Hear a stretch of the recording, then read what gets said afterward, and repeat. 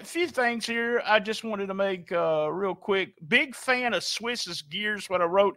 And I am, and it's not a joke or anything. When a big guy like that wears the full body like MVP, I really like it. Why was the build-up and then him lose? None of that makes any sense to me. When you build someone up like that coming in, you want to put them over. They mentioned the history of tag team wrestling again with Too Cool 2 being champions before. They mentioned that again. Let's see.